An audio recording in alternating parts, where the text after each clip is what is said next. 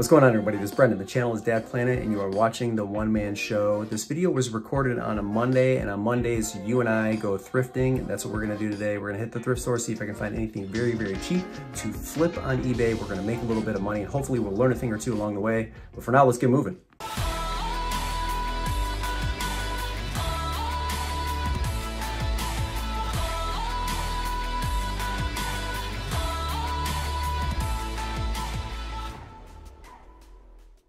All right, first store with my best little buddy in tow. These Olympus stylus cameras, this is a 300. They're super popular right now. Keep your eye out for them. This one here is on like kind of the lower end. I had it listed for around 30, 35, and I took an offer of 28. It sold within a couple of hours.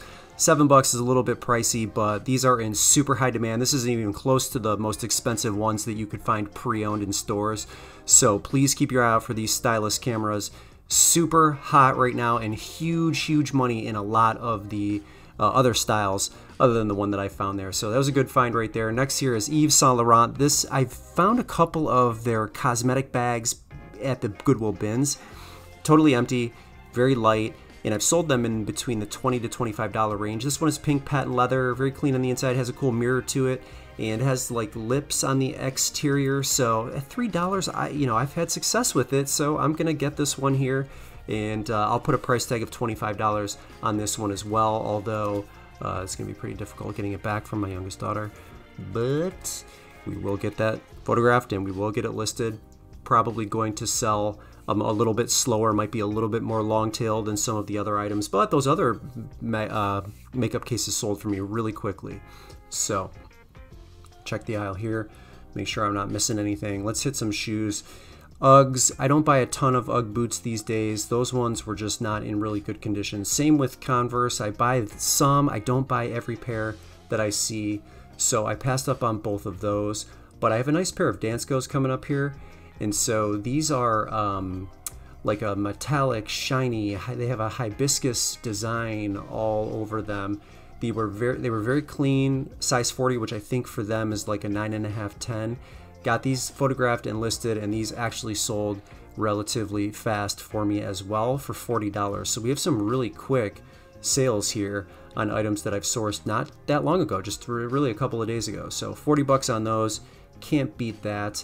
And that's it for this store because it's a very small store. Their hours are kind of weird, and I don't have a ton of success in stores with so little to choose from. So moved over to another one here. I got a couple of out of print DVDs, South of Nowhere. So the long and short of this program is it's the story of a family and the trials and tribulations of them moving from Ohio to Los Angeles and all of those things that come with a move like that and sort of self-discovery along those lines. I haven't seen the show, but I was floored when I saw the comps on those DVDs. They're only going to cost me $2 each.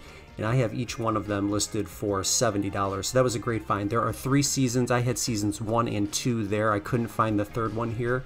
But I do find a memory card here that has a sold comp for $80. So even though they want $6.99 for this, I picked this thing up and I'm going to do the same thing. I'm going to get it listed for $70. Sealed media, or excuse me, $80.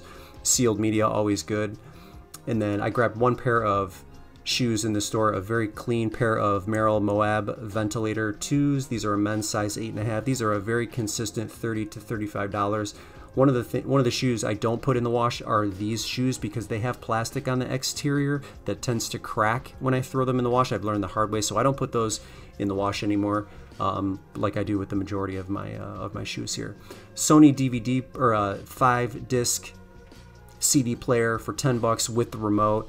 To me, this is a no-brainer. I already got it home and tested it. It works perfect. Nice thing about these is, like, around the holidays, people like to put their Christmas music, like 5 discs worth of it, and just kind of let it run on repeat. So those are really, really useful. And I have it listed for $100. So great find there.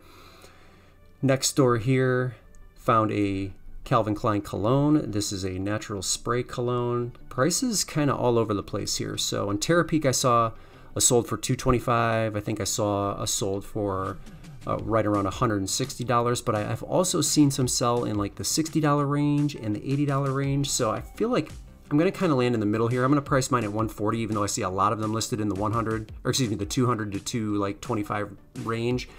I'm gonna be somewhat aggressive there because the prices are so sporadic with solds for that spray. So half the time I want to be, you know, priced kind of at the top on the higher end of things, and around 25% of the time I like to kind of fit in the middle, and that's where this item is going to go. And then the other 25% of my listings I like to price aggressively. That's just sort of how I've done it for years now, and it seems to work well for me. But that's one of those items that's probably going to just go in the middle because I can't really make a decision on if it makes sense to price that at the top of the market, where I just don't see a ton of them selling for those $200 price tags. So Hoka, I love this brand, and this would be a great pair of shoes. So the exterior looks like it needs to be cleaned a little bit. They are obviously missing the insoles, which isn't normally a problem. In fact, I just sold a pair that did not have insoles very quickly. The soles on these shoes look tremendous. They look great, but one of the things that was a deciding factor in me passing it was the hole right here. Even though it's small, you know, now we're talking about an issue where I'm gonna have to touch up the midsoles myself because I don't think that they will come completely clean just in a wash cycle. Then they don't have the insoles, and they've got the holes on the back here. We've got a little bit of a hole on the front. There's just too many things, I think, for me to overcome in order to pick these up, so I'm gonna leave those behind. If they had the soles, I might have made an exception for the insoles, but I just didn't see it. Too many issues with that pair of shoes, so we're gonna leave those behind. Maybe somebody else will grab them. Move over to the carts here. Boring sells, so not everything is a, you know, a Sega Genesis, right? This is just a very basic timer transformer, and sure enough, the list to sell ratio using the UPC code here, as I fumbled to try to get inside the box, is there are 4 currently listed, but 28 have sold in the last 90 days. So even though this thing is big and boring and clunky and they only want $5 for it, I'm gonna pick this up because the numbers are saying that this is going to sell, and it's going to sell quickly. So if it is in pre-owned condition, I'll list it for 40 bucks. If it's brand new in an open box, I'll probably list it towards the $50 to $60 range, but boring absolutely sells. Do not be afraid to pick those items up, especially if you know it's going to be a fast seller, which I assume based on the numbers that we just talked about are, and it will be a quick seller. So I'm gonna go for it. No, it's not, you know, it's not a sexy pickup, but it is what it is. Check the baskets here. I don't really see much along this aisle here, so we are probably gonna have to check out. I'm gonna drop the little one off, and I'm gonna make one more stop here before it's all said and done. Get her a nap, and we'll move over to the other stores. So this is a pair of Ultra. These are Hit XT2s. They are a men's size 10. If you're not familiar with Ultra as a Bolo brand, please familiarize yourself with it. They are great sellers. These were in fantastic condition, gray with a little bit of a exterior orange on the soles, and look at those soles. I mean, they're almost perfect. So I'm gonna grab those at $6. That is a $50 shoe. I will list those at $50. And the fact that they are men's, they'll get a little bit more money than the women's in the exact same style, just based on the research that I had done. So keep your eye out for Ultra. Really nice brand here. I like these wave creations from Mizuno, but there's too much damage going on the midsole there, so left those behind.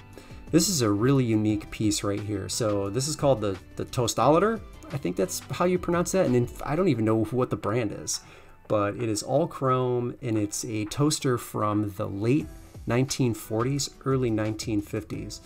So you can see there's a little bit of damage right here, like it's cracked a little bit, but when I touched it and kind of moved it around, felt like it was glued in place pretty nicely, and it still sat flat. So we're gonna test this when we get home. This store does not have a return policy on electronics, so you really have to take a chance here at $17. But if it's working, even with the damage, I'm looking at a minimum of $100. So that was a pretty good pickup. If it works, we're gonna find out here in a second. And then to top it off here, a pair of On Clouds. I'm seeing the prices come down on this shoe pretty considerably. Please tell me if you're having the same experience, but these are women's size 8. They're pink and gray.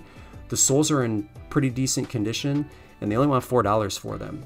So I thought I could get way more than the $45 that I'm gonna list it at, but the sold comps don't look as good even as they did a month ago. And please tell me if you sell shoes like this in this brand. If you're experiencing the same thing, let me know, because the prices don't look anywhere near what they did a month ago. So we'll take one last glance at everything here just to see if I haven't missed anything, but this store must have been decimated over the weekend. So it's looking pretty thin, but let's go home and test that toaster.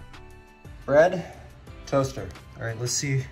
I don't really know what I'm doing here.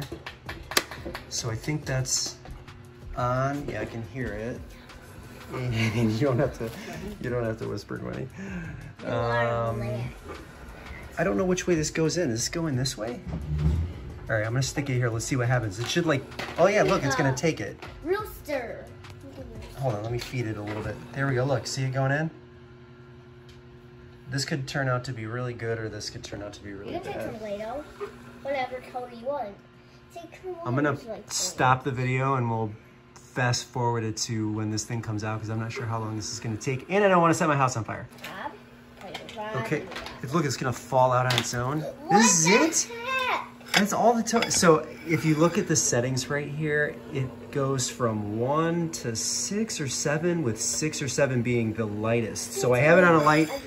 I have it on a light setting, but I mean it works. It's just light toast. All right, I spent a total of $76, and if I'm lucky enough to sell everything for my full asking price, I stand to sell it all for $823. Not a bad haul, right? Pretty satisfied with everything. Thanks so much for tuning in. Brendan here, Dad Planet, the one-man show. Hit that like button if you liked what you saw or you learned something today, and then always consider becoming a member of the Dad Planet family by subscribing and hitting the bell notification icon so that you know every single time I upload a video to YouTube. That's it. That's all I've got for you. Thanks again. We'll see you in the next one.